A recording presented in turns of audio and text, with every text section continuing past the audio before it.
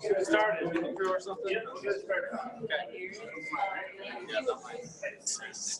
Welcome everybody to the Utah Go user group. We got a good crowd today. People are excited about GraphQL. Oh yeah. Yeah, we got a slow clap for GraphQL back there. Nice. Yeah. First off, like to just say thank you to all of you who come out here and sacrifice time from hobbies and families to join us. We're really glad to have you. We love hosting these. We think it's super fun. Oh, everyone plug your ears. I gotta shut the garage because the music is super annoying. Squash!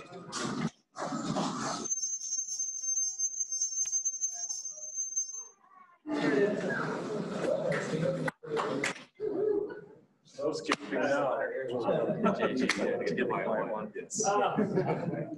open it up to anyone that wants to say they're hiring or anything else. When we're smaller, we do introductions. When we're this big, we don't. So if anyone wants to say anything to say, just raise your hand. I'll call on you, and you can let the group know that you want to hire GoDevs or whatever it is.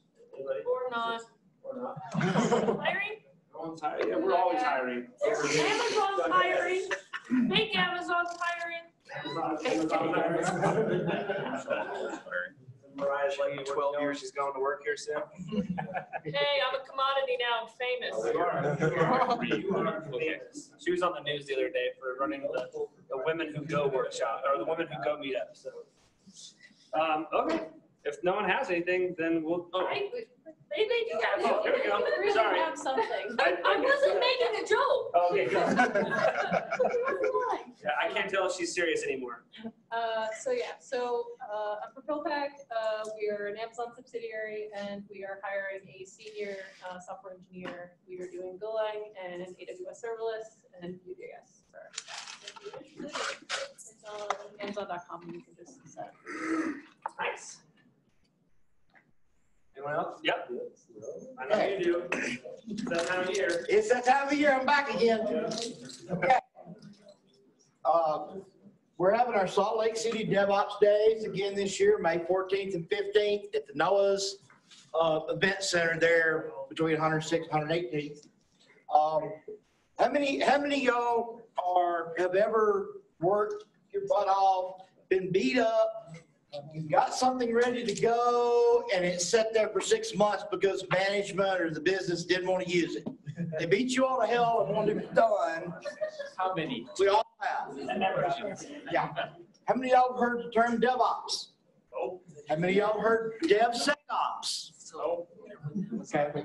Big buzzword.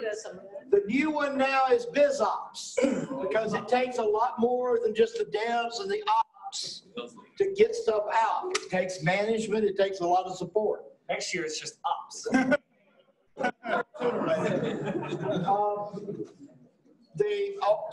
Salt Lake City DevOpsDays.org, there's the list of the speakers going up. I have, anyone who wants it, I've got, these are stickers, but they have a discount code on the back. So you get a discount on a ticket to go. We sold out every year, so make sure you want one. Who wants it? You want to just pass them around? He doesn't get paid. Nope. I still don't know why he does it. I ask him every year. Yeah. Why not? He's a volunteer. Soliciting. Just take it, just pass. Some conference. That's one thing. You didn't want to work to do it. I know it is. That's why I think you're crazy. At least make some money, but then you can't present here. It's supposed to make money because we don't do sponsored presentations. Anyone else? Our non-go jobs. Absolutely. You can advertise non-go jobs. Yeah. So I work at a company called CHG. They're off of 7200 South in Midvale, and we are hiring quite a few developers, mostly Node and just JavaScript developers. We work with Node and AWS and Vue. Yeah, if you're a JavaScript developer or have that experience, I think it would be. You hipsters. Well, we're not writing in Go yet. That's in the trough of despair right now. I can assure you. Shane, go ahead. Shane Hansen. I work for Walmart e-commerce. We are a fully remote team. I think it's about 50 of us now, although we now have about a dozen in Utah. We're hiring about half a dozen Go developers. You're a dozen in Utah now? You have 12? I think 15. Good job, Shane. Way to recruit. Right. Chief recruiter right there. Yeah, I mean, if you are interested in CDNs, proxies, caching, edge compute, image optimization, just about anything, just give me a ring after this. Yeah, go ahead. Nate Myers with Newbie, right there. There's a very long walk to get here. We're looking for 2 or 3 Go devs, I think. If you want to ask me about this after, I still think Newbie has the most interesting technical problems in the state. Just saying. Yeah. Was there someone else, one more hand over here that I saw? No? Oh, I have a thing. Okay, go ahead, I Mariah. want to announce my workshops. Yeah, go ahead. Yeah. So next month, we're having Go workshops here, a beginning intro to Go workshop and an intermediate level. Intermediate is supposed to be my level of Go. So if you know how well I do Go, you can kind of read what I'm saying, being beginner and intermediate. They're the 13th and the 21st of April. If you're interested in signing up, just talk to me. We've got some good, talented people giving them. So, oh, and they'll be, did I say they would be here? They're gonna be here. Perfect. Someone's paying for food. I just let Mariah do whatever she wants. I'm sorry, I was doing a dunk. Oh, you're doing it. Oh, yeah. Is there anybody else? Last thing I'll say then is we run a couple of different meetups here. Mariah is actually in charge of now the Utah Machine Learning Utah meetup that we do here every month. And she's got a great line. Her next 3 speakers are great lineup. This month is StarCraft. StarCraft AI and StarCraft, which I'm super excited for. That's a super. On the 26th, here, Can't wait to automate StarCraft with an AI bot. Might be a nerd, yeah. All right, without further ado, we'd like to turn the time over to Brent from NAV. We really appreciate him coming, taking time out for this presentation. For those that don't know, if you present this meetup, you get the speaker kit, which is a T-shirt, some stickers for Utah Go, and the prize possession. This is in the bag. Is the Utah Go presenter pin.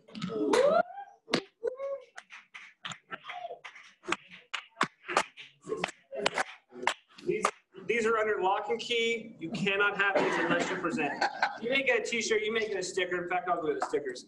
You will never get one of these unless you present. I'll turn these over to you. Thank you for speaking. Don't forget it, it's right there. I'm going to add to the who's hiring that NAV is among them. And we're looking for 1 Go developer to join our team that builds the enterprise APIs using this GraphQL stuff I'm going to show today. Talk's titled GraphQL and Go. There's really 3 parts. The first being GraphQL in general. The second, a dive into one particular framework for implementing it. And then third, how to use reflection or some tools that are reflection-based that we're using to make that framework suck a little bit less. Yay, suckitude. Exactly. About me, an engineering manager at NAV. You know Mariah, she used to work there. ouch. For helping make her what she is, I'm saying. It's all Brent. Give him the credit for me. I don't know about that. I've been doing GraphQL a few years. Used to be in Python, now in Go for the last year or so. I expect the people in this room have a pretty wide range of experience with GraphQL. Some of you have been doing it, you've like got it down, and some like I've heard the other word, GraphQL. So there is a range there, and I'm going to try and explain the basics enough for the people brand new to it, while not boring the people who have had some more experience with it, which we love. Setting the stage for GraphQL, I think best starts with REST APIs. And Most of us have probably built one of those. The basic pattern is illustrated in this slide where you have a concept of a resource. And there's basically 5 verbs you can do with that resource. You can list them, create them, delete them, update them, and just get a specific one. It's all built around certain patterns in URLs. You can't see my cursor, but I'm highlighting the left side. And HTTP methods you do on those specific URLs. Some things it doesn't specify. It doesn't tell you what your payload's going to look like.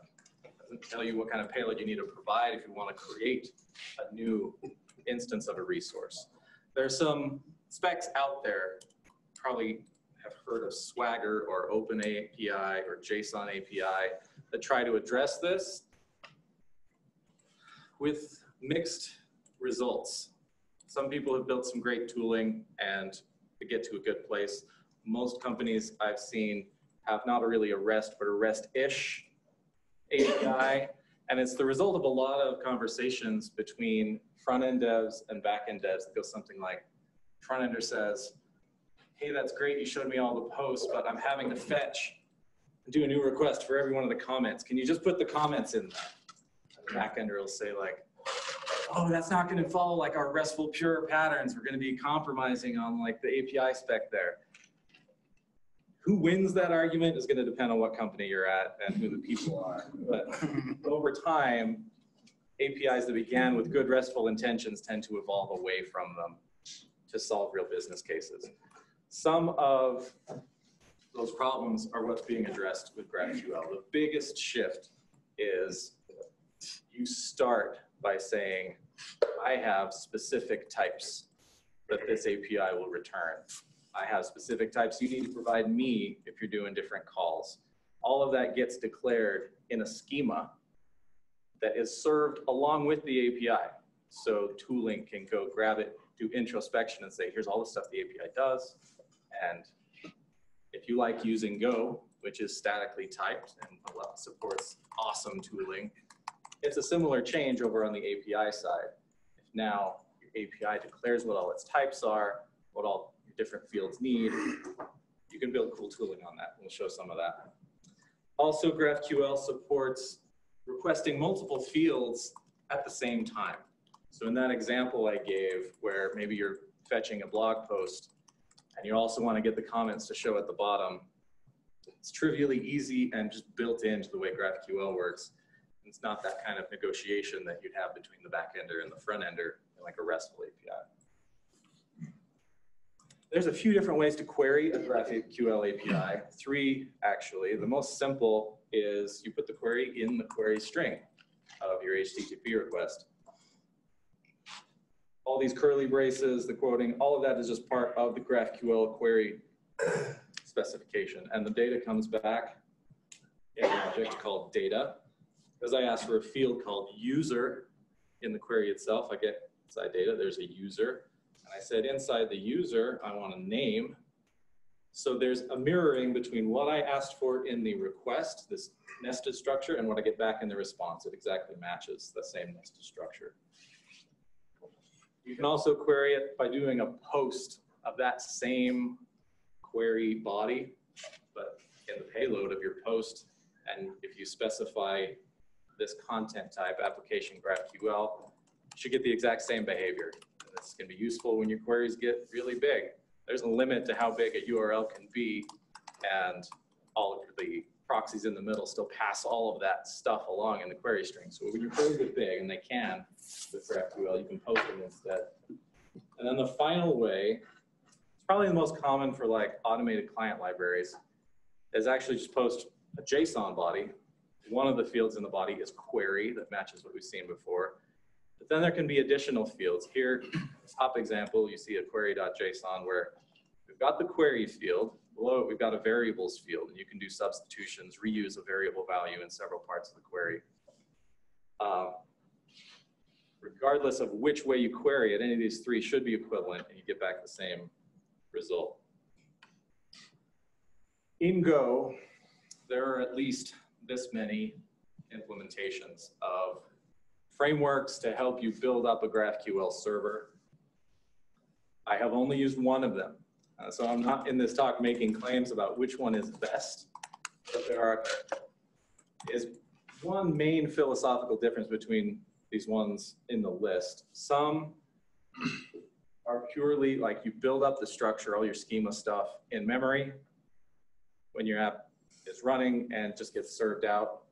Others try to make life easier, have less boilerplate by doing some code generation for you. So the Samsara one there and the bottom one, GQL Gen, those are both code gen based GraphQL APIs.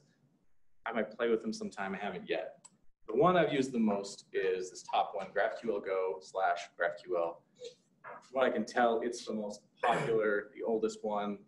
It supports the whole GraphQL spec very clearly. Like if you've learned GraphQL anywhere else, the concepts that it presents you just use the same terminology that you would have seen in JS library. Did I see a hand? Whole spec? Like the spec compliant, like complete? Yeah. Spec is pretty simple, so that's not a huge lift. But as soon as you start abstracting stuff to make life easier for the Go dev, you might make compromise and saying, okay, we made this really easy. This other thing you don't even know how to do yet. That's the kind of trade-offs I expect to see in some of the other frameworks that do a little more syntactic sugar. But I want to show you next an example of just using that GraphQL Go library without anything else, and then talk about some problems. So here we are. This main.go is a complete GraphQL server. I mentioned we were going to have a schema, so it embodies that concept here. We have a column new schema. In GraphQL, every schema can have 3 top-level objects. The top-level query thing can have lots of different fields in it. Top-level mutation thing, which is where you put anything that causes side effects. So create a user, update a user, that kind of stuff. And then the third concept that it exposes at the top level is called a subscription. And the GraphQL spec doesn't have nearly as much to say about subscriptions as it does about queries and mutations. And I'm not doing an example here. They tend to be more rare in the wild. Each field, okay, so just drilling down here, I've got a schema. Inside that is my top level query thing. Inside that, I've just got one field in this API, and that's let's get a user. It's going to return a user type that's defined further down the page. It's going to require an argument called ID that is a string. All of this gets passed all the way out to the front end, and we'll see what it looks like to say your JavaScript dev in a minute. Also going to declare one mutation. It's going to be for save user, both for creates and updates. It still returns the same user type. And it's going to take in more arguments, an ID, a name. Imagine this is like a VidAngel kind of thing. We've got number of children, we got favorite movies. Mostly doing this to illustrate some different types. One of these is an integer. One of these is a list of strings. So all that very strict typing gets expressed all the way to the front end. I said we were going to return a user type.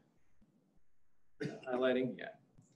And he's declared down here. Again, we're using the GraphQL Go library, and we're going to say a user type has fields for ID, name, joined at, number of children, etc. You'll notice this concept of types that have fields is repeated. So up here, I have a type, user. Also, no, even further up. Query is my top level type. It has fields. One of those fields is user. That returns a user type. User type has more fields. They have types. So the graph in GraphQL comes from that concept that it is really fields nested in types as deeply as you want to go. So the way you express relationships is just through that nesting. There's also, in each of these top level things, this resolve thing. GraphQL concept you'll see in any of the libraries that implement it is the idea of a resolver. Any field in that tree as a function that goes to get the data that that field should be able to return. In this case, it's resolve user. That function down here, say we've got to get past this thing from the framework. It gives us an args, so we got to go like fetch that out of the map and make sure it's the type that we expected. It's really a string. If it's not, we error out. If it is, then we're going to go, in this case, all our data just lives here at the bottom. We just have an in-memory data store. So when we fetch a user, it comes out of this map and we create one, we stick it in there. But in real life, you'd have a database or something that's your backend.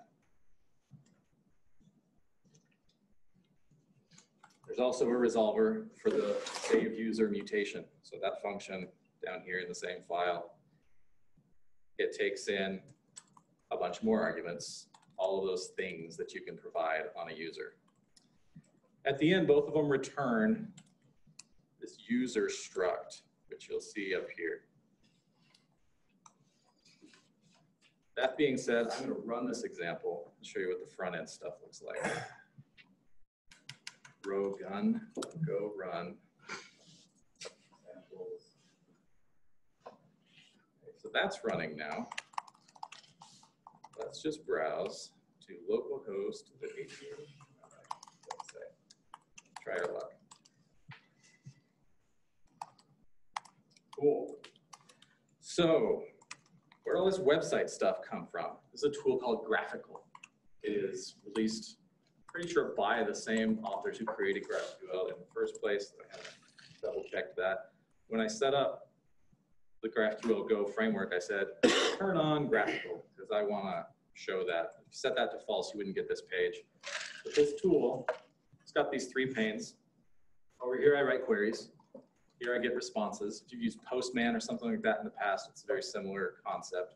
This is GraphQL aware. So that means over here on the right, it went out and it talked to my API. It said, what types, what fields do you expose? I'm going to show those in the documentation viewer. So we got that here. It said our top level query type is just called query. Click into that. Query has 1 field on it. It's called user. He returns a user. Click into the user, you can see these are all the fields on user. These are what their types are. So this is all built from those maps of structs that we saw over in the Go file. And if I want to query it, I can write the word query here. Say, give me a user. What's happening? As I type, it's got all this cool autocomplete because it was able to introspect my schema. That's the kind of tooling you can get. A lot harder to get that with a REST API. I don't know of anything that would do that. So I want to get the user named Bob, and I want to know his name. I want to know his number of children. I want to know his favorite movies. And you hit play. Bob is named Bob blah blah. His number of children is 7, and his favorite movies are The Shawshank Redemption and Weekend at Bernie's 2. I'm going to show you another tool. This is Insomnia. It was called that because it started out with REST clients. Get like rest, can't sleep. It added really cool GraphQL support. So when you come in here and you define a request, you can say it's going to be of GraphQL type. And it's going to do a similar thing that GraphQL did. It's going to query your API and give you like autocomplete. So here's that same user thing. If I start typing favorite movies, it's going to say, hey, I can complete that for you. And I send that over. It's going to run the same requests, get the same result. We had a mutation in our schema as well for saving a user. I want to make a second one. Let's say, let's have a new user. His ID will be Joe. His name will be Joe Schmo. He has 19 kids. Good going, Joe. And his favorite movie is Pitch Perfect 3. Let's create it. So that went out. The framework called our resolver, passed it that data, we parsed it out, made a new user, stuck him in the map. And now we go back to get user. We get Joe instead of Bob. All his data's in there. I promised that we could query multiple fields at a time. So I'm gonna show what that looks like now. We've got a couple of users in our API. We can ask for this user field twice, but to avoid a name collision, we've got to alias it. So we're gonna call this one Bob, we're gonna call this one Joe. That name could be anything. It doesn't have to match these IDs. It's just kind of two. So when I send that in, I get two things back. The key in the JSON response, Bob, matches this alias that I provided over here. So you can imagine like the Facebook case, because they invented GraphQL. If I want to go get somebody and their friends or their mom, the front-end developer can design a query to get exactly the data they need, and it's one round trip. It's not a whole bunch of hammering the API and wasting a bunch of time. This points to why GraphQL doesn't use the URL patterns that you used to in REST. What would be the URL for get me Bob and Joe? It doesn't translate over to this world. So you see that my URL that I'm hitting is always just the /GraphQL route. There's one URL I'm doing all of this stuff at, because the REST style route wouldn't make sense. I could add a third person here. So let's say this is Larry. And I'm going to ask for an ID of Larry. We haven't saved a Larry yet. Larry's new. Let's just get Larry's name. I ask for that. Of course, it can't fulfill it. There is no Larry. It still gives me Bob and Joe. Larry ends up null. And instead, we get this new errors thing that's saying, we couldn't find a Larry. This points to another big difference. If you're used to a REST API, HTTP status codes are not really going to help you anymore, because normally if there's something that's missing, you turn a 404, right? What if 2/3 of what you asked for is there and 1/3 is missing? You can't return 2/3 of 404. It's not going to have the same meaning. It's 4-0. What's that? They might not understand. So this, even though the error, see there's a 200 up there. So if you are used to, you check the response status code, that's going to always tell you when you have an error. You need to unlearn that instinct when you start writing GraphQL clients. And instead, you check for this errors object on every request. And your request might have partially succeeded and partially failed. Yeah? I noticed that the errors is an array. Mm-hmm. So we can add, I don't know, we add another person who doesn't exist. What's your name? John. Ready. ID, Jom. You're Jom now. Send that. Each resolver is run independently and can return its own error. So let's talk about what we don't like about what we've seen so far. So one thing right here on the page that's bothering me is the fact that this timestamp came through kind of ugly. This is just a go time.time that's been stringified. It hasn't been cast or serialized into a nice ISO 8601 date time like most APIs you're used to would have. That's one thing I don't like. Another thing I don't like, we've got this struct here that's returned by our resolvers, and it's got these 5 fields on it. We have to separately tell GraphQL that we have these 5 fields. In this case, very small API, just one type in it, probably okay. As your API grows, you've got dozens of fields, each of those having dozens of fields.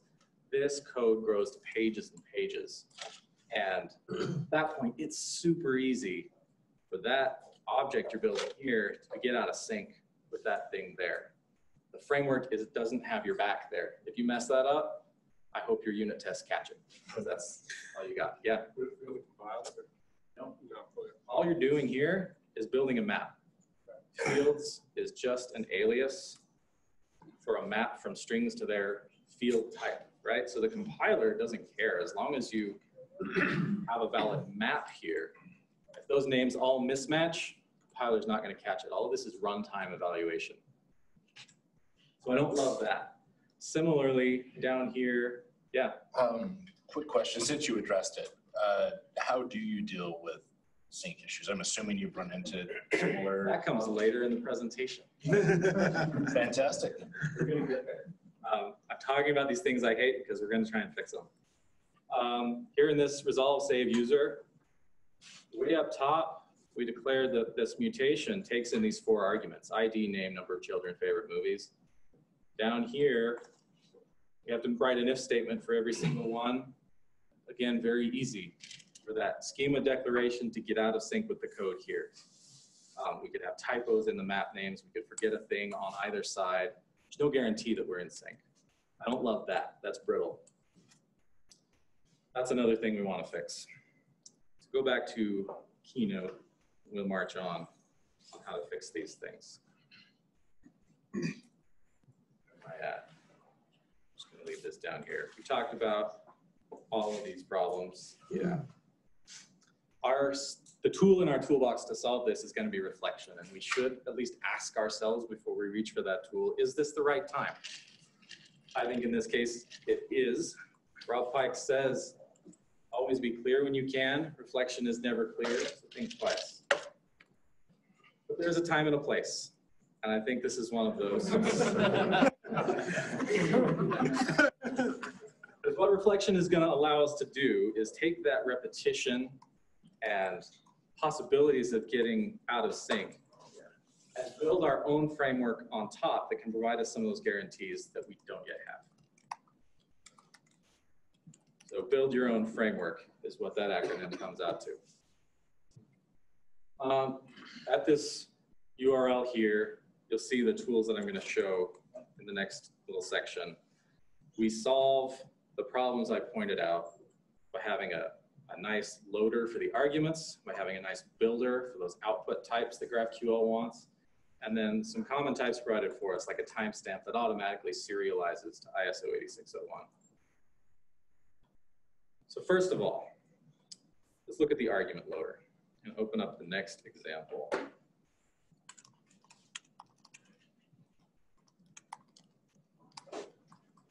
We import that sugar library that I pointed out in a second, GraphQL sugar, like syntactic sugar. It makes sense. And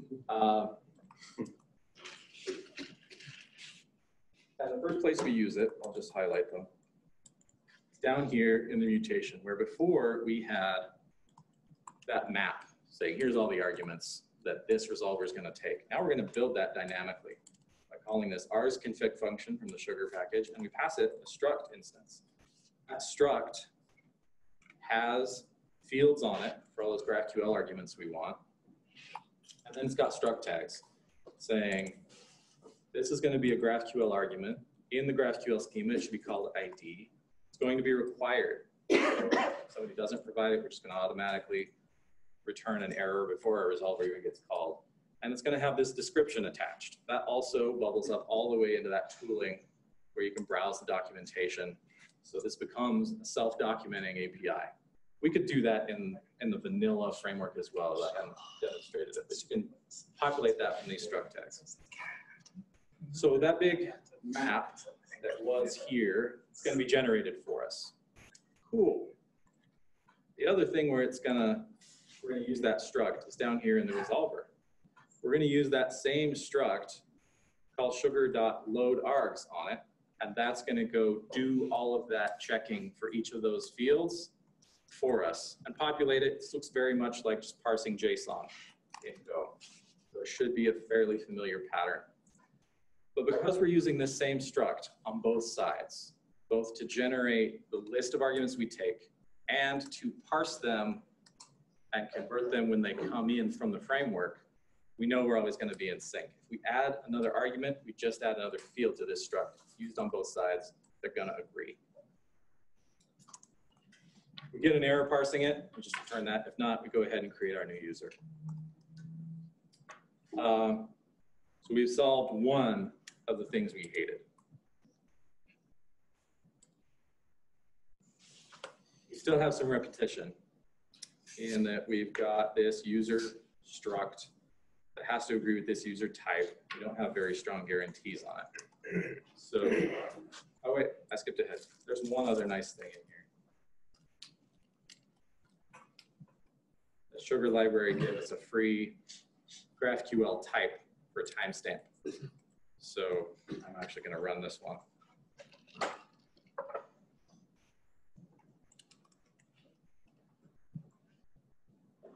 We had this query over in Insomnia doing a bunch of garbagey stuff, but we can just run it again and see, beautiful timestamps now. Everybody's going to know what that means.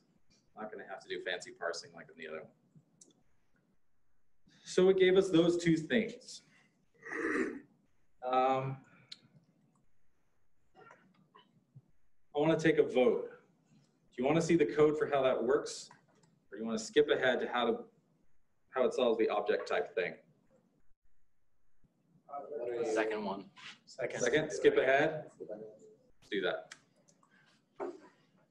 You can see how the reflection code works by going to this URL. Let's look at the type builder. It's going to be a very similar pattern.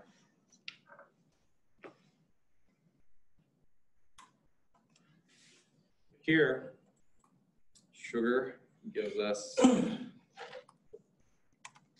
output type call. Pass it a little bit more right now to tell it this is going to be the GraphQL type. It's going to have this description, goes all the way out to the front end in the schema, in the tooling, the doc viewer, and all that, and build it off of this struct. That struct is down here. It's the same one we had, but it's got a little bit more because it already had JSON tags, and it's going to just use those for deciding what fields are in your return type. But because our inputs were mostly the same as our outputs, we're able to just put the argument struct tags here on the same thing. So now, if I had pointed it out in the last example, it'd look a little duplicative between the user struct that we're returning and the user input struct we were taking in to build the arguments. It's all just one struct now. And the only difference is this joined at field, which gets populated when you create the guy. That one doesn't have any arg tag because you're not allowed to give that as an argument. So that gets omitted when the arguments get built. Let's run that one.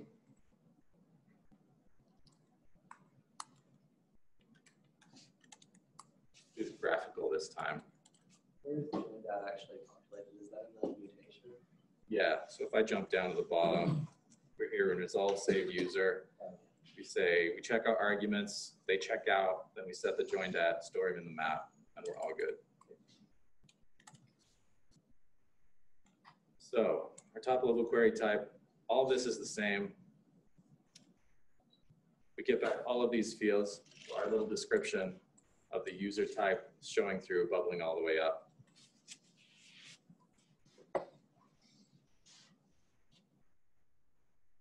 So what have we done? We solved all three of those things that we hated. Come on, Keynote, you're there. Why aren't you coming up? Oh, that's Zoom. And we combined the input and output structs because they had mostly the same fields and we just used tags to differentiate them. We know now how to build a GraphQL server. What about a client? What if your Go app wants to talk to a GraphQL server?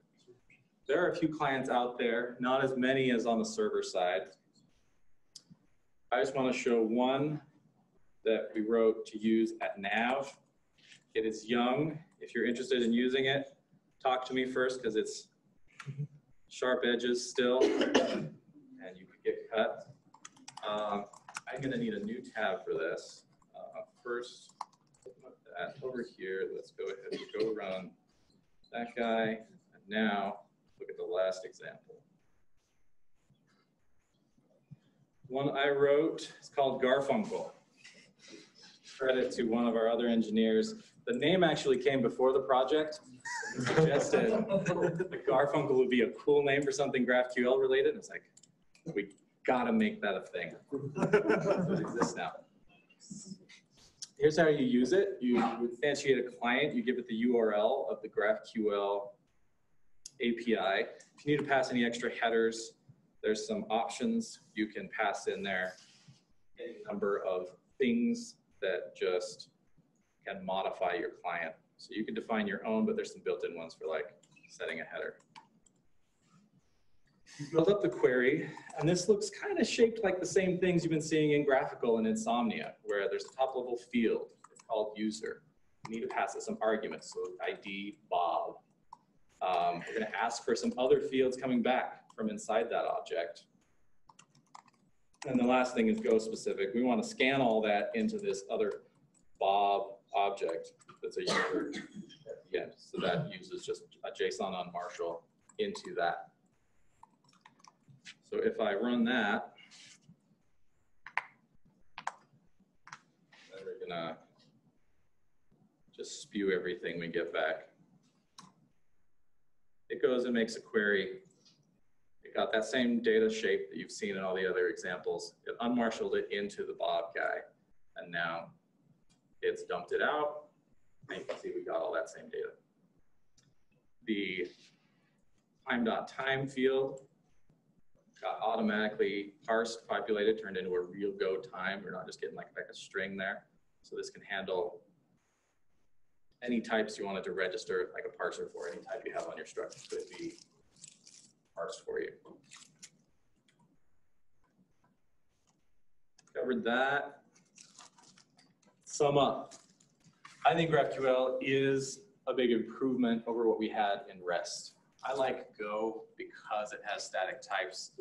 Give me assurance that my code actually does what it says it does. I can't have weird decouplings between different parts of my program that think differently. GraphQL is similar. It's adding a type system to your API.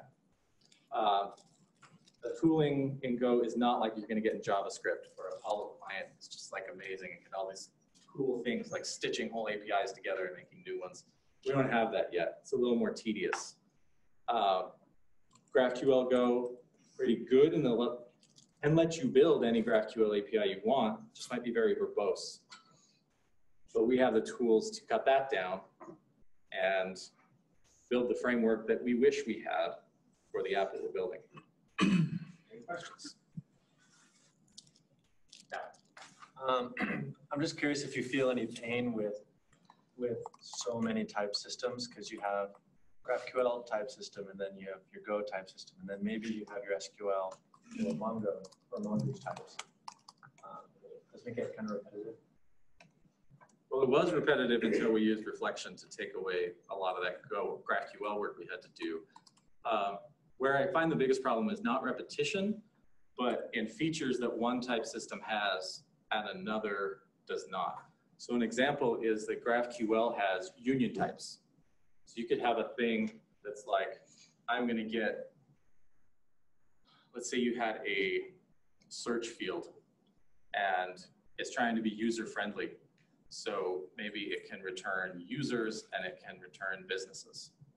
Those are two different types. And so in the GraphQL API, you would say this search field is user or business. You can express that very explicitly. That's really hard to do in Go. Go doesn't give you that option. Some other languages like a Haskell or something with algebraic data types would give you that. You can tell the GraphQL authors have been informed by some of those more powerful type systems. But if your GraphQL API exposes one of these more advanced types, it's harder to map to that in Go. We have to fall back to interfaces. And that's why the GraphQL Go library, the function on all of its resolvers is they return interface and error, because it can't make any more strict guarantees than that. Like you could give it back anything coming out of your resolver function. Let's say that I'm really indecisive and I have like 2,000 favorite movies and I want to have a pagination feature for my query.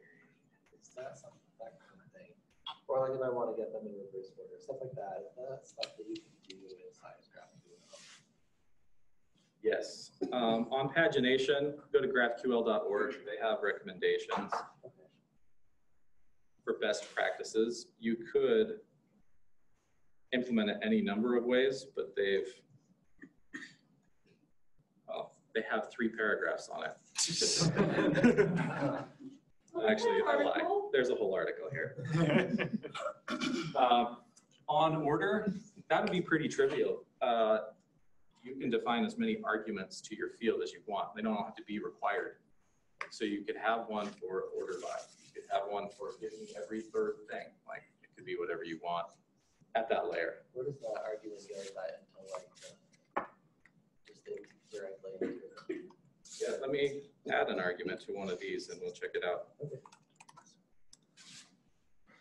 So this is our final server-side example, right? I want to go back one. Let's do the number 2 where args were separated out. So if we just imagine save user 1, we'll stick it up here. Here we have one argument when we ask for a user. All we can provide right now is ID. I could add another one. I could call it order by. Go into the person, into the user. These are the arguments accepted by the user field. So if I do that, and then I go over here, go run examples 01. Sorry. Go back to my graphical. And order by shows up as another argument I can provide to the user field. You can attach the order by to not the user, but the favorite movies. Is that not nice? You absolutely can, because it's all just types and fields nested all the way down, right? So at the leaf node of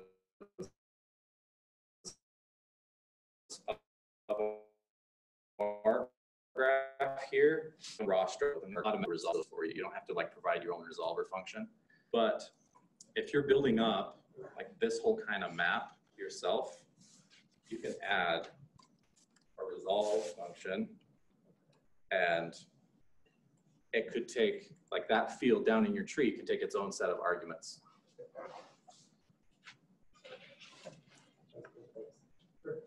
Is there like a distinct like parse and serialization like phase in the execution runtime? Yes, and the framework gives you some hooks for adding stuff to that. So GraphQL built in, it only has a few native types. There's scalars, which can be ints or strings. There's objects. That might actually be it. You can have lists of either of those. You can define your own scalars. So like that timestamp one that Sugar gave to us. We can drill into that. We create that with GraphQL.new scalar, and you pass it a configuration here for how everything works. You have to provide a few functions, how to serialize it, parse it. There's 2 different flavors of parsing depending on whether they queried you with the raw query type or like the JSONified version. So you have to provide both those functions. But you can absolutely like declare your own types that get built into the schema. One other question. Yeah. Is there anybody in GoLand trying to like use the GraphQL schema language for, you know, or I guess what you call not introspection, reflection? So one of these frameworks, I can't remember which one it was, does have you start with like a big string. That's your whole schema. And then it goes and parses that. And I think it's one of the code gen ones. It like spits out a bunch of Go structs and functions for you that is your API. And then you just like go implement the guts of the resolvers. So you can start at that end. That's also really common in the JavaScript world. Like the Apollo client has you start with the schema and you generate stuff from that. Yeah. Curious, are you only building internal APIs or public APIs? We have a public-facing GraphQL API. I can show you what its docs look like. There's a tool out there called GraphDoc that we just pointed at this API we had built, and it goes and inspects all the types, all the fields, everything, and creates some docs for you. And then we just added some narrative stuff with Markdown, compiles, and creates this homepage. But like the API we use for partners to integrate with us, started building last year, and it's all GraphQL. I'm curious because they're in the podcast. Somebody warned, like with public APIs, it's like your users can do some wicked queries sometimes. Have you run into stuff like that? We haven't for 2 reasons. One, before you can start using this public API, you need to get a partner API key and pay us a bunch of money. And so miscreants tend not to do either of those things. The other is how deeply queries can go really depends on your own API design. And ours is pretty flat at this point. Where you get into trouble is if you had a field like called friends that returned a list of people. And each person had another field called friends. Somebody could design a query that just drills really, really, really, really deep and create a ton of work in your back end from just one round trip on the front. We don't have any recursive relationships like that in our public API. So that's the biggest protection against that kind of misbehavior.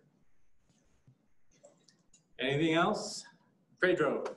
So one of the advantages of these HTTP REST API is that since the responses typically always have the same structure, it's easy to cache. Yep. Right? So it kind of goes very easily. What are the challenges that you think someone would face if they would adopt GraphQL and intermediate caching?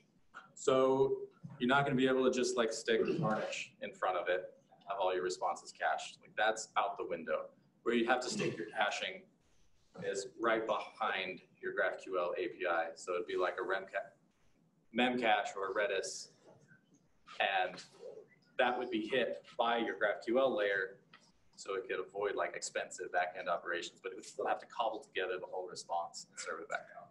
And how cumbersome do you think that would be, since if you're returning a response that has different types, they all may have different life cycles, right? So, which means while before I would get users ID 1, right? And every time I do an update on ID 1, I could basically evict the cache for that one. If I'm not setting correctly your GraphQL, you can actually say, get me ID 1, 2, 3, and basically get on response. Then, or even, user groups, something like that, and they all have different life cycles. Yeah, and I don't think you'd want to cache a whole response for that reason. You want to fine-grained cache, like a keyed by the user.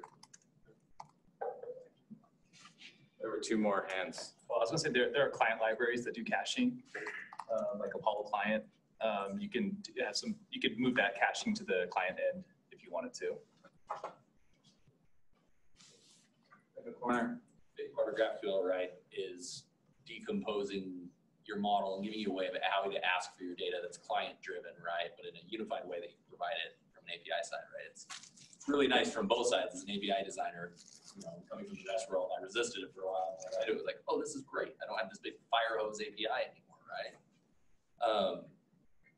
With that, you usually don't end up writing one endpoint where you put your cache and all your information, right? You build smaller pieces and then compose them into higher end components with resolvers pulling that stuff. So the idea of sticking a cache out front, becomes less applicable for the free varnish win, but doing it in smaller, more modular ways where you actually need it becomes usually just a couple lines of code. So like the trade-off there is actually a lot nicer, even if it does move it into the developer core, right? And a keyword you mentioned there was compose.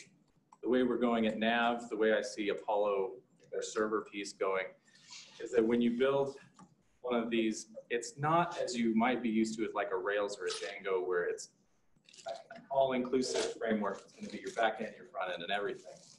But the way that GraphQL and its resolvers work, I think it's much better as just a thin edge.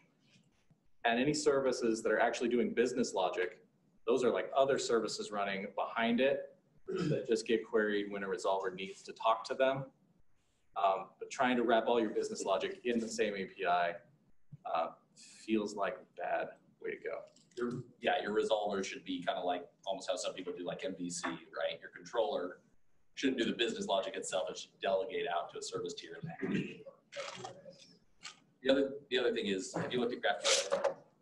GraphQL engine, no. So that's from, or Apollo engine, sorry, Apollo engine. It's from the Apollo guys, but it's like a server piece that they have, but apparently can do stuff with caching and whitelisting queries and doing some stuff. It's pretty interesting. Is that also the one that builds in the schema stitching?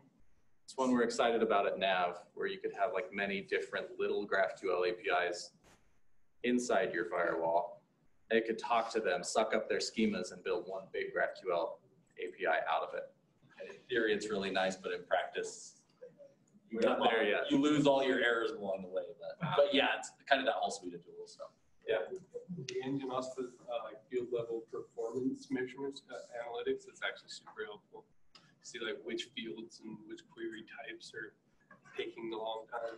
That's another lesson that we learned the hard way at Nav. When you have a REST API, you take for granted that your logs are going to tell you a lot of stuff. Like they're going to tell you the path that the person hit and how long the request took. You can easily build analytics off of that. When all your requests are now just to /GraphQL, your logs no longer tell you what the user was actually doing or asking for. So what we ended up building was little middlewares that wrap around all our resolvers and log out, okay, this is the resolver that's being called. These are the arguments that were given to it. Here's how long the request took. That had to come inside the app. It's just an intermediate logging system was no longer informative enough. Yeah. Is there a sense of like middlewares that you could apply like across the board for that sort of thing? Not at the way we were doing it because it was specific to this framework. That would be an interesting problem to tackle. Yeah. Any implementations for the data loader pattern that's identified by Facebook as best practice? Data lawyer pattern. Loader. Data loader pattern. That's better. All I've heard of data lawyer. No. Is that a term more used more on the front end or the back? Back end. It separates the scheme of the resolvers from the data source. It allows you a clean caching layer in a place where you can abstract like your method directly loading individual facts into your resolvers and things. I don't know that term. I remember reading about a project they wrote called Haskell or something like that, like a Haskell-based thing that sounds very much like what you're describing, but I'm not any more familiar with it than that. All right, thank you guys. Hope this was informative.